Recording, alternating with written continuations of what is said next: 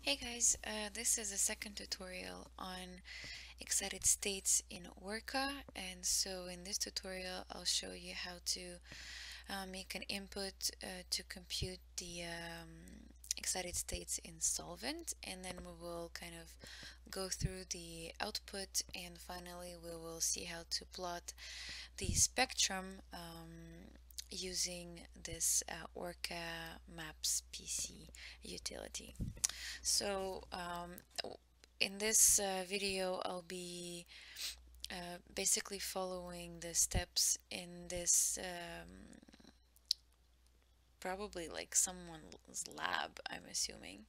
I'll give you the link in the description below the video so you can go check it out for yourself. So the point of the experiment, if we can call it that way, is to analyze methyl orange, which is an indicator. It changes color depending on whether you're in acidic conditions or not. The solvent that we're going to be using is water, but you can also compute the same thing in acetone because they give as well experimental values, so you can compare what you get computationally with what you should get experimentally. And the interesting part about this molecule is that the deprotonated state is kind of what you expect, but the protonated state does not pick up the proton on the oxygen that is linked to sulfur. Instead, it actually goes onto one of the nitrogens. And this creates kind of this push of electrons, and the positive charge gets really delocalized over the entire molecule, and we will see how it influences the excited states and the molecular orbitals as well. So to begin, you can just copy paste the inputs for the protonated and deprotonated states right from this tutorial over here. And let's do that. I'll just show you what I have here. So I haven't changed the keywords much. I just added this additional part in the end. So this part over here will tell ORCA to print enough information into the .out file so that you'll be able to visualize the molecular orbitals in Avogadro. And then this part is for people who have installed ORCA in parallel and you want to specify how many processors to use. So the other important keywords that we have is this Cosmo parentheses water. This is the solvent model that is used in ORCA. You can read more in detail about this in the ORCA user manual. And this part over here, the TDDFT section, describes different parameters that will be used for the TDDFT run, and they're very well summarized in this tutorial here as well, a bit if you have to scroll like to the a bit back to the front of the document for the explanation. So now let's see what we get as output. So the entire beginning of the document, the .out file is basically the optimization, and then you get to this section with the excited states. I talked about this before, so I'm not going to go into detail here. What we're more interested in is paying attention at the orbitals that are involved in the transitions. But if you keep on scrolling, you will end up in this section which has the absorption spectrum. So you can look at that, and it's given in different units as well. So for me, the easiest is nanometers, but some people prefer other things. You have all of this over here, so you can compare the protonated and deprotonated states in terms of output. But what I want to show you is how do you plot the spectrum.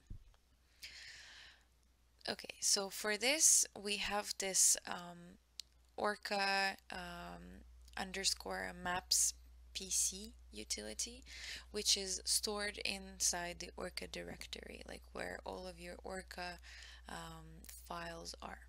If you have installed it by default, it will be just on your C drive.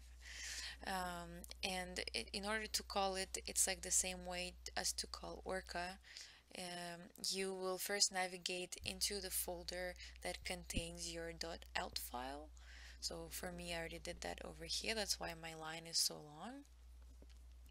And then I would write, so I guess I'll just restart from scratch for you to easy to follow.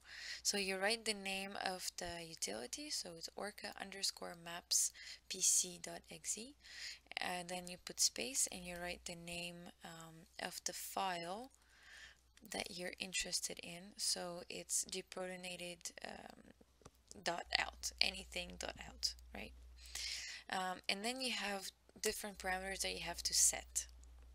The first parameter is indicating which type of spectrum you want for as its absorption, so we write ABS.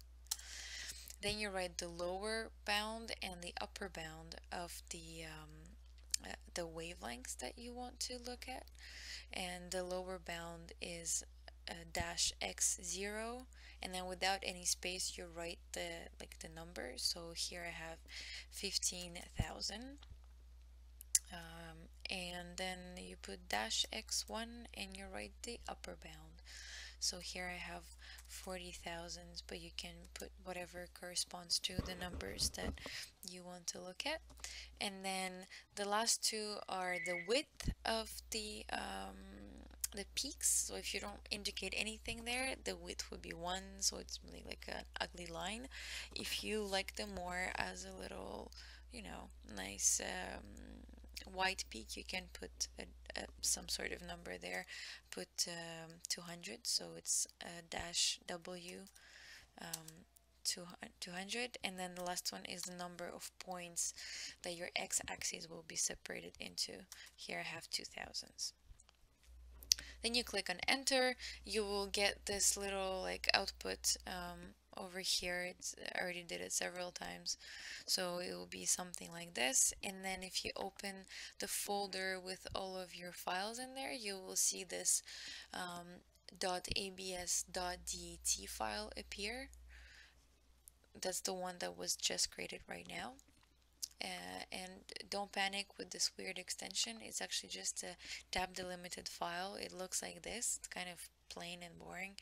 And what was kind of upsetting is that everywhere that I looked in the user manual, in this ORCA library, everywhere they're just like, oh yeah, look, you get this file and then you can use any kind of program to plot. Okay, thanks, but like, what are all these columns for? How come no one bothered indicating what these columns are? And then I found on the ORCA forum, this random person just like mentioned it, you know, like along the lines of, oh yeah, by the way, you know, like, okay, well, great. How about you put this in the manual? That would kind of be useful. So if you like Excel, you can just open the file in Excel and it will prompt you to like separate it automatically by space, and it will create those 5 columns. If not, you can use the Python script I wrote, for example, or write your own. The one I wrote is plot Uv-Vis.py. It's on my GitHub. I'll give you the link below. You can go download it. It's just a Python plot to get the picture. The way it works is that you write the name, you write Python and then the name of the script. So plot underscore Uv-Vis.py. I have those like two dots backslash because I have the script in the directory that is just like above the one that I have my other file in. So you don't have to write it if everything is in one place. And then you give as parameter the name of the file with this funny extension .abs.dat, and then you just click on enter, and you will get a picture that looks like this or similar. So the x-axis is in centimeter, 1 over centimeter, and then this is the intensity. So if you open up the Python script, you can actually add the titles and the names of axes if you please. All right, so yeah, now let's get back to this file. If you don't want to use my script, you want to write your own, you need to know what the columns are. So the first column is obviously the wavelengths. The second column is the total intensity. The third is the electric dipole, fourth is a magnetic dipole, and fifth is the quadrupole contributions. So you can plot all of these things separately if you need to. But if you just want the first one, I guess Excel is fine, or my script, or your own if you want to do that. Okay, so I hope I'm not making it too long, but if you go back to the lab here that they were making, they're actually asking you to look at like the molecular orbitals and kind of compare the protonated and deprotonated forms and look at the excited states and see what's the difference. So I'm not gonna go like super thoroughly through it, but things to pay attention to is, for example, the deprotonated one. You can see like the first couple of transitions as really like orbital 78 to 80, 77 to 80. It's very one orbital to the other. There's like no mixing going on. And if you look at the protonated one, which has this interesting resonance structure going on, so the orbitals are delocalized, you can see that there's a lot of mixing in orbitals here in the transitions. So that indicates that the electrons are very flowing around and mixing and matching and having lots of fun jumping from one orbital to the other. And if you open the .dot file in Avogadro and look at the orbitals, you can see the difference immediately, basically, just by looking at the HOMO and LUMO, HOMO -1.